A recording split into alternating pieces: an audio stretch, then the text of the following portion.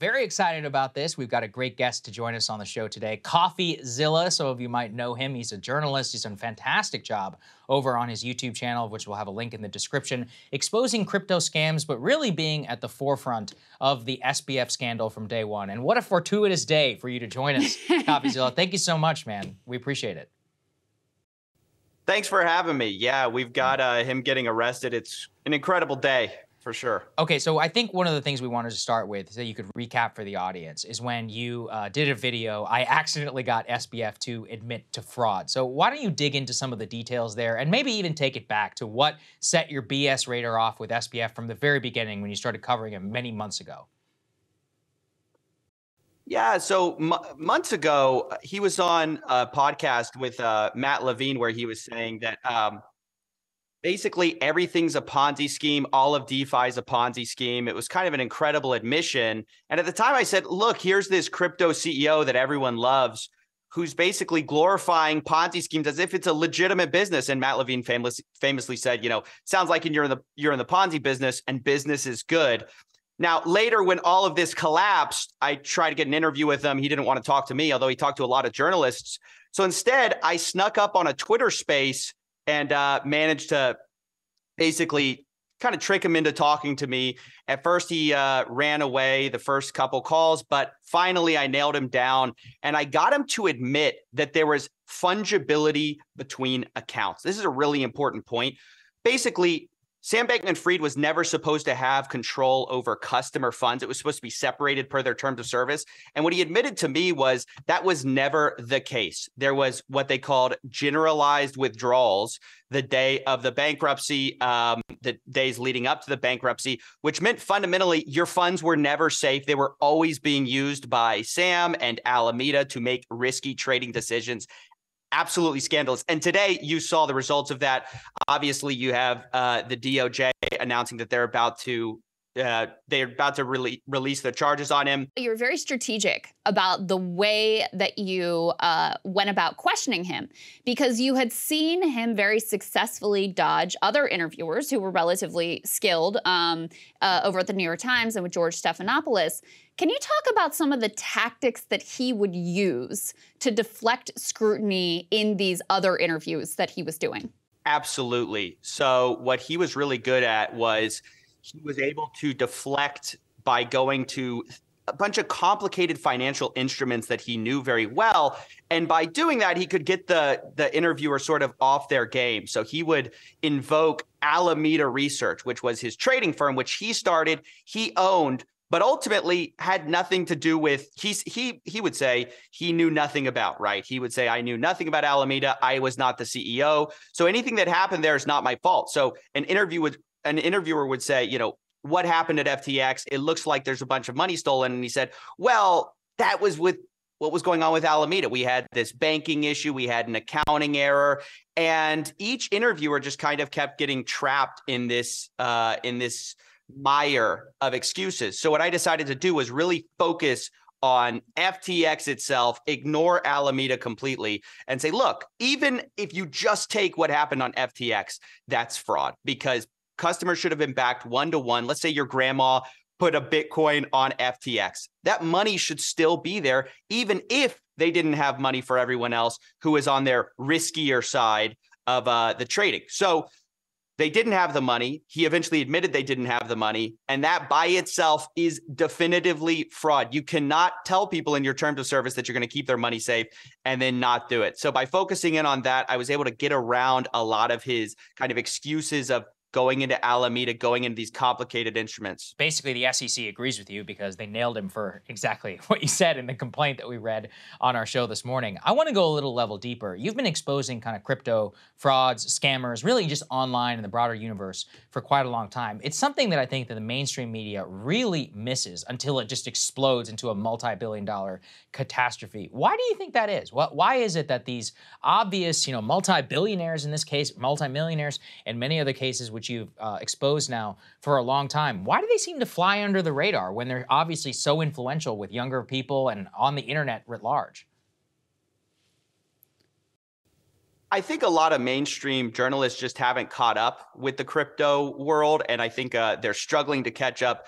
even now. In the case of Sam Bankman-Fried, it was a bit different because he was actually funding a lot of these institutions. You had him actually giving grants to journalists. You had him working sort of hand in hand with journalists. So it's no surprise they didn't see it, right? A lot of these people are still struggling to see the fraud. You have some puff pieces going out there. Don't get me wrong. There's some great mainstream pieces about Sam Bankman-Fried, but a lot of them miss this. And the question is, okay, it's some combination of maybe they don't understand crypto, but also how much of it is, well, he was the poster child. He was the guy from Jane Street who was so smart and he was helping all the journalists. He was a huge Democratic funder. How much did that play a role in it? It's hard to know. I mean, we see this across industries, not just in terms of finance or tech, but certainly in terms of politics. A lot of times the journalists get cozy with the subjects they're supposed to be holding to account, and their career depends more on access to that person than it does on, potentially exposing them. And so it creates a bad incentive structure where it's like they want to be in the club rather than they really want to be covering and holding the club ultimately to account. I am curious, though. I mean, your YouTube channel, though your description of it is, I uncover scams, fraudsters, and fake gurus that are preying on desperate people with deceptive advertising, which is an incredible space that you've carved out for yourself. Like, what are some of the tactics that you use to, like, when does your BS radar go off? What are some of the commonalities between these various crooks that you are ultimately exposing and revealing? And what sort of characteristics does Sam Bankman-Fried share with some of those other individuals you've covered? Sure. Yeah, I'd love to talk about that. A lot of the tactics and methods people use to gain this status with people or grift on people, it's a lot on quick status building. I mean, a lot of these guys, my BS goes off whenever somebody comes out of nowhere, seemingly no pedigree, and all of a sudden is taking the world by storm. They seem to have wealth from nowhere. They advertising some get rich quick scheme. And really, FTX was kind of doing that. I mean, they were offering people like high interest rate loans. They said they were low risk. You have Sam Bankman-Fried himself, who, although he came from a great school, he came from MIT, he had some pedigree, he really didn't do much before FTX. And all of a sudden, he's the smartest guy on the block. He's telling people they have no risk. He's telling people he's making money without any kind of risk associated. It just didn't make sense.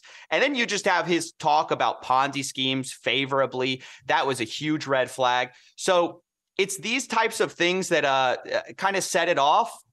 With his case, I think it's just a lot of people missed it because they were blindsided by all the other rubber stamping that goes on. I mean, this is something a bit different with Sam, is so many people had checked him off. You had Sequoia Capital, you have BlackRock, you have a lot of people doing who are supposed to be doing due diligence who really didn't do it. But a lot of those same tactics that I see over and over with like deceptive marketing, predatory marketing, you saw that with SBF. And he actually admitted in an interview that that's actually why he talked a lot about, or at least it was part of the reason he talked so much about charity, about all this effective altruism, was it was part of brand building. And I think that's such an important point, is what are our blind spots as institutions, as this, the Fourth Estate, as journalists, to people like this? Who else should everybody be paying attention to? Because obviously you called SBF from the beginning. Are there any others that people should watch out for? I mean, certainly, it's hard to say like one person without making a whole story about it. But for sure, anybody who pops up out of nowhere, who claims to have the whole crypto industry on a string, has it all figured out. And we've seen this time and time again. It's usually there's undisclosed risk. So that was a big thing this year, and in crypto in general. People have been saying, oh, it's different. You can get 8% a year, no risk with crypto, or it's 8% a year is easy to get with crypto. It's different from the fiat markets. Listen, anytime anyone's promising you huge amounts of money for no risk, run. If you don't understand it, if you don't understand why there's risk associated, there's something hidden there. And that's exactly what you've seen in the crypto industry, is over and over and over again, these people who are promising high rates of return, they blow up because they had something that they were trying to hide, eventually comes out. Well, some things are too good to be true. Would have been, useful advice for Saagar a few months Lost back. 5,500 on BlockFi. So I'm right there I'm with sorry you. to hear it. It's all right. It's all right. I'm here to live another day. I'm here to talk to you. I should have been watching your channel more often. That's one of the reasons we wanted to have you on. Such an amazing job that you've been doing over there. I encourage everybody to go and to subscribe. You do a really good job of both breaking it down for anybody who's just coming into it. Really entertaining, great, interview style, breaking news journalism, and I consider you in the highest regard in this story. So congratulations. Yeah, thank you so much. We're super grateful for your time. Thanks, guys. Appreciate you having me on. Absolutely. Yeah. Link down in the description to go ahead and subscribe to his channel. Okay, guys, thank you so much for watching. We really appreciate it. Thanks, shout out to our premium subscribers who are enabling our big expansion in 2023. We've got some stuff cooking that we're going to reveal to everybody in like a little rear and review like we did last year, which is a lot of fun. We've also got another announcement, which we'll tease on Thursday. Everybody will be excited. It might sound familiar, but it is still fun to say out loud regardless. Okay, I think that's it. We'll have great partner content, counterpoints on Thursday, and obviously we'll be here on Thursday morning. We'll see you later. Hey guys, ready or not, 2024 is fully upon us now, and Saagar and I have been brainstorming ways that we can really up our game for this critical election. Yeah, we rely on our premium subs to expand our coverage, to add staff, to upgrade the studio. We just want to give you the best independent coverage of this election, which is possible. So if you can help us out, become a premium subscriber today, breakingpoints.com, or the link is down here in the description video. It really means the world to us, and if you like what we're all about, this is the best possible way to keep us 100% independent, working only for you.